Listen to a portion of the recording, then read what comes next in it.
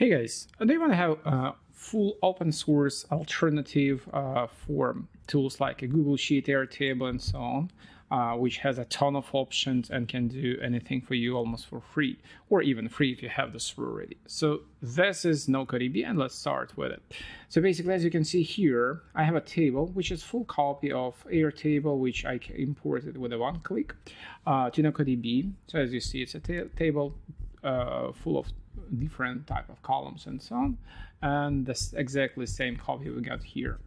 So again, this is NocoDB, and get that thing work on your server, and even with your domain, as you can see here, will take you just probably like 5 or 7 minutes, where the 5 minutes will be you waiting for it deployed and making a coffee. And if you stay by the end of the video, I'll tell you where I get way more hacks and ideas like this. So you start with a simple NocoDB in your Google, or you can go in a link below to see and find this tool, right? So this is open source Airtable Alternative, as they call them.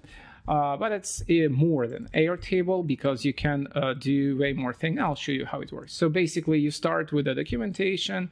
This is the place where you start. The thing is, like, if you're not familiar with the servers and all this type of stuff, it's a bit clunky and maybe not convenient to start to use it. But you just if you just want to use it, not install it, super easy. So for installation, I will use DigitalOcean. You can find a link below with a probably $200 free credits if you get this account from DigitalOcean, and then you can use for any servers, any kind. It's super reliable hosting, which I use for years. And as soon as you got it, you will have something like this. This is your general dashboard. You just can go with a regular Google account registration. So we start in here, just create, and you select apps. So see how easily it works and how visual it is. So it's not like Amazon, AWS something. It's super easy to use. You have other alternatives like Railway and some other stuff like Linode maybe, but I prefer DigitalOcean. So we click here on Docker Hub, and you go with a NocoDB slash NocoDB, NocoDB slash NocoDB. It should look like this, and if you go to a documentation, which we opened, you will have a similar manual here for DigitalOcean app with a step-by-step thing, and even with this address which you can copy. So once again, on the page, you go to documentation, get started. To get this done, and just scroll to DigitalOcean and copy it, or just type, same thing. That's it. Then you click next, and you added a plan that you want to use. So by default, this digital application on DigitalOcean is not only like a container or like a small server, if you don't understand the meaning of the container, that also scalable, so you can resize it, make it more powerful, and even attach additional apps, which we probably won't do it here, but these are really useful. So you can edit your plan. So if you just want to play and do some testing, you can go with an even basic and just resize it to $5 per month. This should be completely enough for basic usage. But if you want to make it a bit nice and shiny, you can make it pro. This containers, it's a copies of it. Again, this for scale. So if you have like 100 people, maybe you can actually do it later, which is super cool, right? So I start with this one with just 1 GB RAM and 1 CPU. You can read more about pricing plans and differences and sizes for your app here. For our purpose, this was more than enough, right? And you can use it in production for many people, or just even with the $5. That's it. So you basically can skip everything else and go click next, or even click the skip review. What I can do also is just rename my thing on next step. So let's call it Noco test. It will require from you lowercase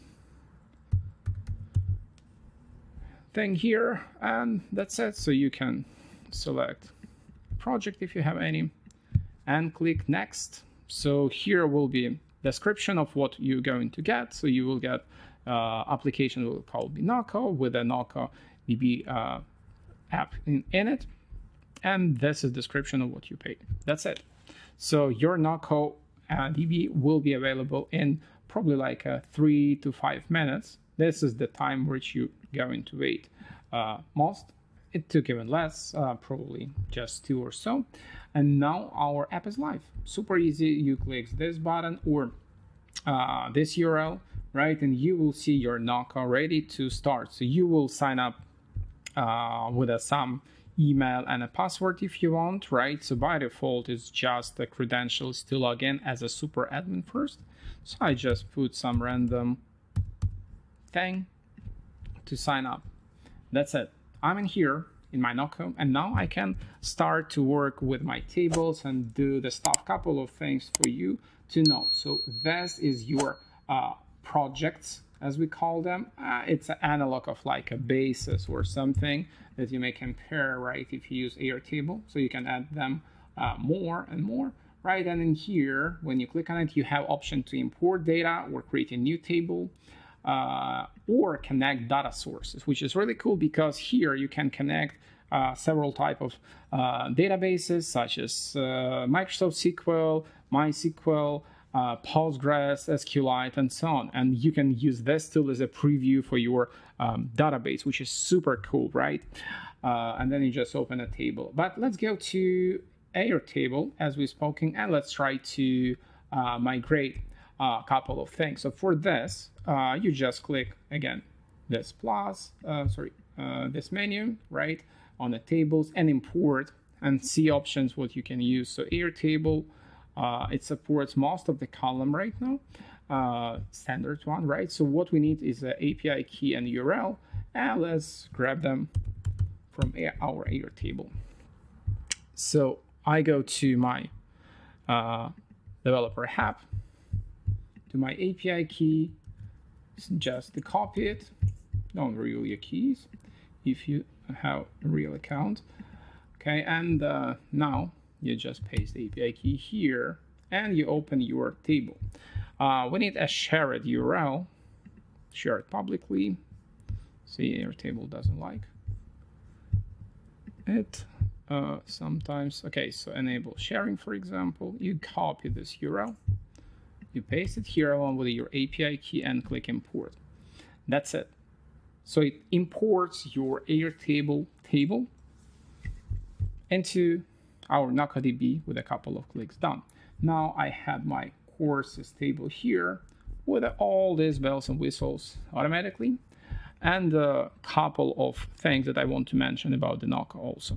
So here you have, as usually, your columns, including JSONs, geometry, and ton of stuff. You can also do links, which is super cool. You can do numbers, formulas, and so on, so on. So many stuff. So say formula, you have syntax, you have all descriptions, super similar to what you know.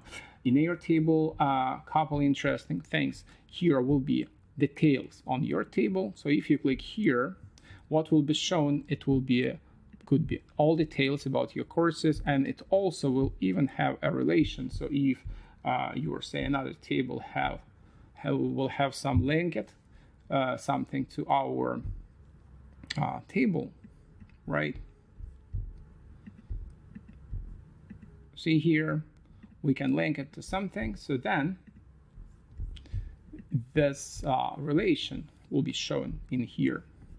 As you can see, you have a full visual stuff. Plus, you have API, right? So with this, right, so you can just copy, get, like it's a shell stuff, right? There are a ton of options. They just show you general thing how to work with your API, ton of libraries and options of different languages. You have a webhooks here, which you can easily do. Just click on create, you select an event of your webhook, and you can deliver it to several things. You do like configure your call, what you want to do. So it can be even like some get, pull, delete request, and so on. You can also add a parameter, and you can even add a condition and filter for your stuff here. One more thing that I wanted to add will be a domain, right? So this looks not so cool. So in settings of DigitalOcean, you just click in here in domain settings and you add your domain. I want to use my, say, demo. Probably I have it. So demo NC, say demo or demo NocoDB, and my domain. Okay, so and you manage a domain. So I just want to add CNAME to my domain. I copy this. I copy this to remember subdomain I create. Click add, and I go to my Cloudflare where I manage the domain to add a new CNAME. So we put this and we put a value that we've copied, right, from thing where created domain. Click save, and that's it. So now I can go to my domains and have two options. So I either, it should be an overview even, see here, right? So it already put it on my domain, and if I open this, I have access to my stuff where I can log in with my login and the password, sign in, and I have it working.